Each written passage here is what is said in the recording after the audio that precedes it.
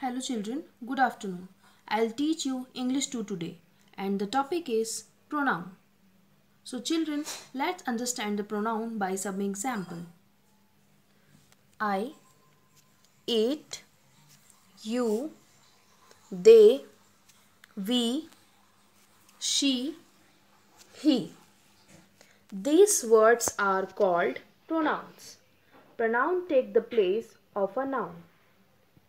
He, she, and we are used for people.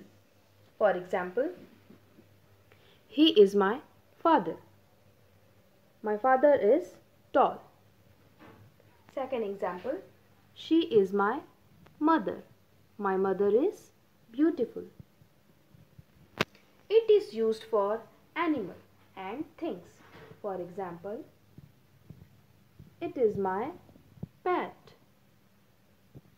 My pet is dog and his name is Murphy.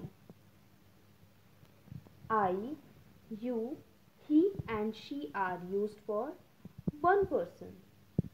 It is used for animal or thing. We is used for more than one person. They is used for more than one person, animal or thing.